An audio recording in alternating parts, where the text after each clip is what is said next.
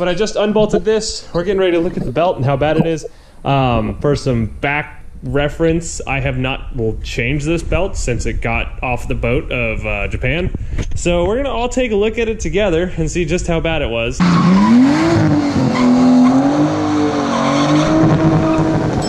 Yeah, now we're recording. Now we're recording? Alright. So we just missed Jeremy dropping wrenches into his engine bay. It's fine. Oh yeah, there's no engine in there. I think I found your problem. They don't know. Wait, do I need to do another one where I lay down the trans tunnel? When you put the hood back on, and so this way we open the hood and get fuel underneath. We realize that we actually lost power. I'll be your gerbil in your engine bay. No, that's my name. We'll do this intro in just a second. Cha! Ah! No, push the jack underneath the car. Instructions unclear, dick stuck in toaster. Here's your seat mounts. Oh, thank you. So we're about to go make a drink run in Sid. But your car. Are we breaking that out now? Oh yeah. So okay. So here's what happened, right? So as you can see, Janet's car is on jack stands, getting work done. But so her four-wheel drive solenoid went out in this. It was four-wheel drive all the time. And so me doing this job, Janet was like, "Your birthday's coming up. You can have Sid," which I'm sure you guys know who Sid is. Piece of shit demon child out there that is currently running. We did the brakes, we did tie rods, inner, outer, and we took all of the interior out. So right now it only has a driver's seat, so I went ahead and threw a couple cushions in there. We're gonna go to the store and get some drinks. And then we're gonna come back and make an actual video about, well, I promised I'd do an unboxing video. So we have to do at least one unboxing video. And then I'll explain to you what's going on with this and why it's out of the, yeah. Max lights in this thing work? Yeah. Wild. We're going on a trip in our favorite piece of shit. And away we go. Wait, did I do it wrong? I don't know, probably. What are we doing right though? I've got my backrest. his knees are my backrest. Yeah, wait. Just wait till I see your cushion. Drift it! Drift it! Sir, that's probably not One tire fire! That'll happen. You know what? Fuck you guys. Wow. There you go, Nate. There you go, buddy. No, fuck that. Give me your arm. There you go. I got a seatbelt. Figured we'd show you the lope of this rotary. Not really. It just runs a little high. Yeah. Oh, wait. It's that high horsepower build. Sometimes they gotta idle high. It's alright.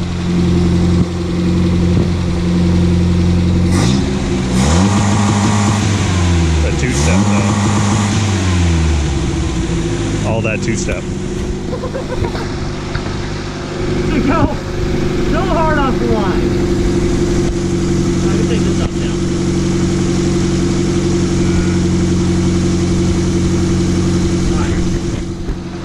5,000 RPM. Good enough. 8,000 RPM, right. No.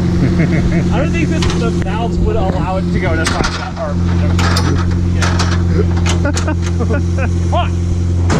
Okay, so now back to this video now that we're done making that video. If you're curious about the video that we're talking about, it was the one that was posted directly before this one, probably 3 days ago.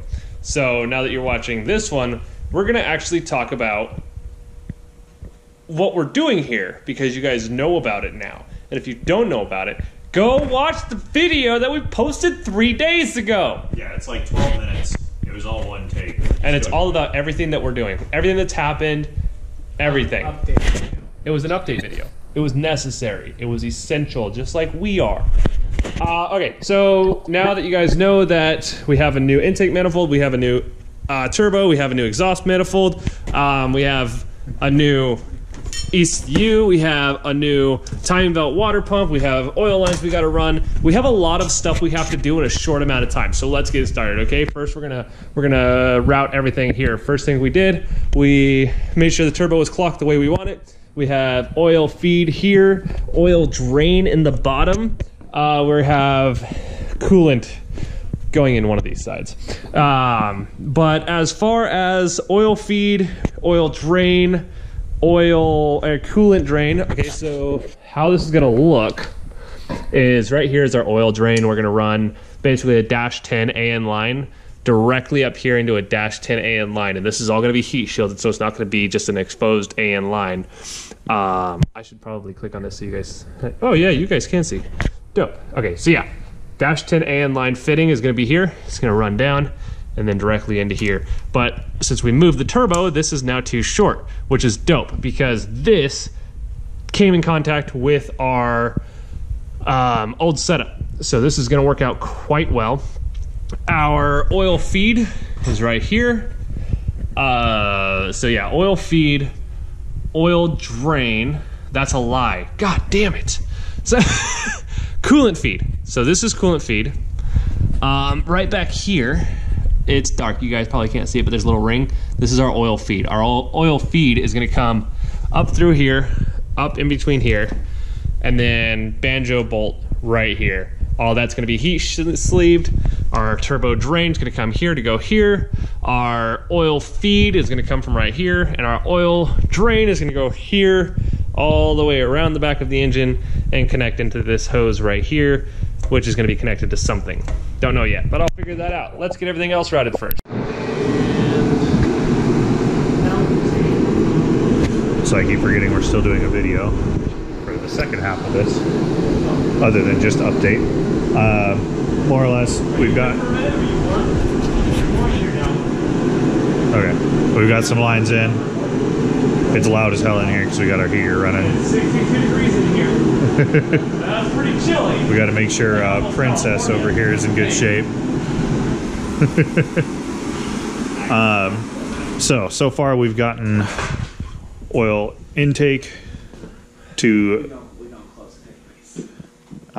oil intake to turbo. That's routed, that's figured out, coming around. And then we've got our two coolant lines figured out, inlet and outlet. And then you're not even looking, I'm pointing down here and pointing the camera up there. So we've got coolant lines figured out, we got intake or inline turbo figured out, oil, my mind's a mess. However, we ran into a little bit of an issue trying to get our oil drain figured out because originally he had that 45 right here because we needed to clear our steering rack. And now we don't necessarily have those same parts, so we've got to do some working around. Basically what we came down to now is we're about to put the engine back into the engine bay for some mock-up reasons, make sure everything's clearing where it needs to, because this is the new plan, I think. Okay, so this is the old, right? And the old plan is, this is a -8 or -10 line that runs from the turbo drain to the to this thing here to the drain port that goes into the block. So since this is a -10, I purchased a head drain which will keep the head from, or the oil from filling up in the head and depleting the sump. And so it'll drain from the head down into our turbo drain line. Now the problem with that is this needs to sit right about, what is it? Right about here. So this way it can go in between the wastegate and the exhaust manifold and be kosher and good. But the problem is this hits on our U-joint of the steering shaft. So since it hits on the U-joint, we need to figure out how to get this to clear. Whether it's just a matter of moving it a little bit, which this way we might be able to run it through here and then heat shield it. But I much more like the idea of running it here and running it through right here and then up to here. And so it's just a matter of what fits where. Ultimately, I wanted to do a 90 coming straight out of here, but that's just not in the cards anymore. So this is what we're looking at. But will it fit? That's the question. So we gotta figure that out. Yeah, so quick update. Engine's going back in the car for a moment. Not going to be mocked up, or not going to be hooked up really, just more mocked up so that we can get fitment figured out. But I wanted to bring another update in of, hey, we have some lines figured out now. Granted, so coolants are right, mostly in the spot there. This one back here is going to be trimmed down to over here somewhere, and then that line's going to be nice and tight like that. And we are, we're going to be maintaining the factory, what do you call those, adapters? That this used to go to the back of the head. This used to go to our oil cooler, well, as a heat exchanger. And since we're putting a relocation bracket on here, we don't have any of this stuff anymore. So I'm going to try and neck these down a little bit to go into our idle air control sensor, which sits at the bottom of our intake, which is really cool. That adapts that to the Otako Garage intake manifold. Okay, we're going to take this and put it in here now.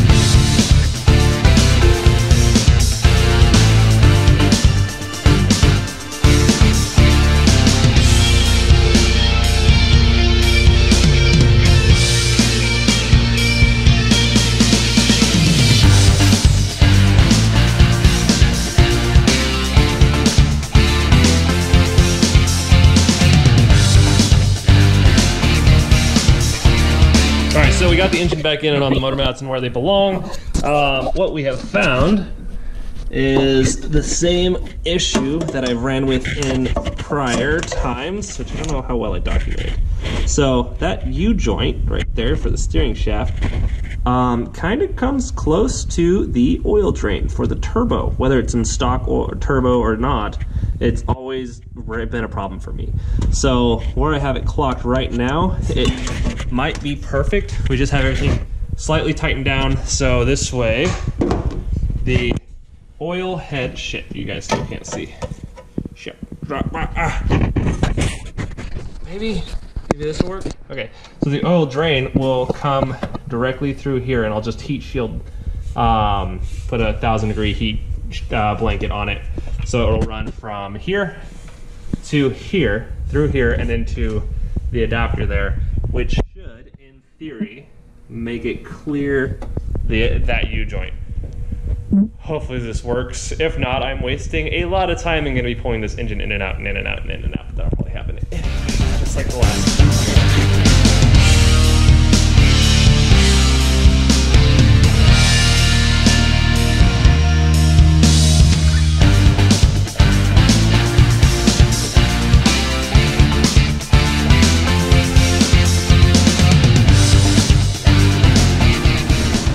So now that you can see it a little bit better and it's out of the engine, what we got going on right here, let me get a, okay, so we have to come at about a 45 degree off the 45 degree, which will connect to an AN fitting or AN line that'll go straight up into right there. And then on this side, this AN line will come straight in through these pipes here. Yeah, that's going to be hot, but it's kind of our only option, really. And then that will attach to a head drain, which will go through this port, which I'll show you guys installing that. I will also, when I post that video, I'll post a couple links to videos showing the rear head drain install. But for now, we're going to put this back on the engine stand. I'm going to tighten all this stuff down and get it more in a permanent position.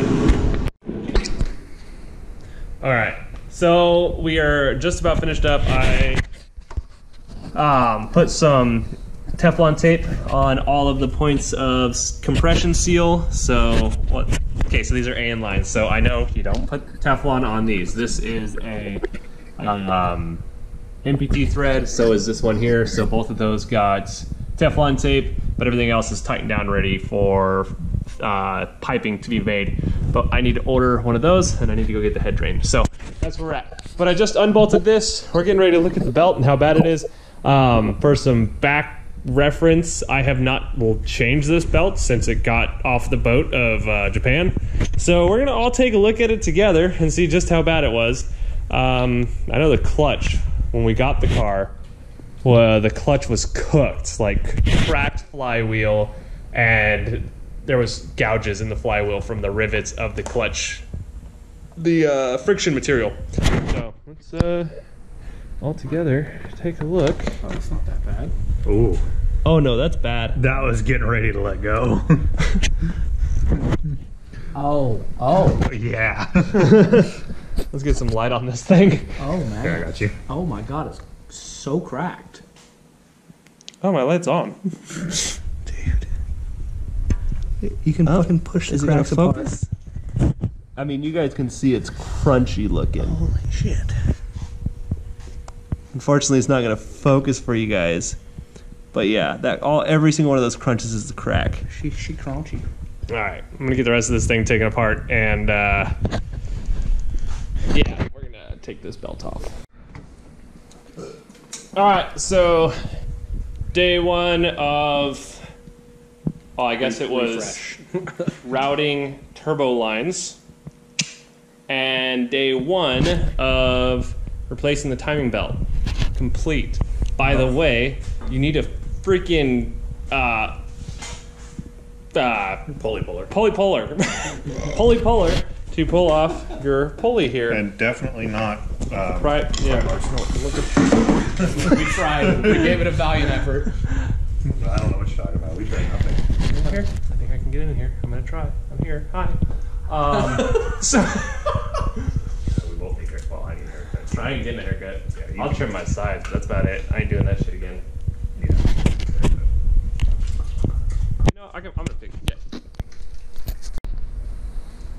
All right. So yeah, we finished with day one of RB refresh. Thank you for the title. So, RB refresh part one, Yes. aka 450 horsepower prep. Day three. Yeah, Just day one of recording. we don't talk about that. The fact that I haven't been recording is completely pointless. So probably what's going to happen now is I'm going to send everybody home. Nate's going to go home. I'm going to play video games.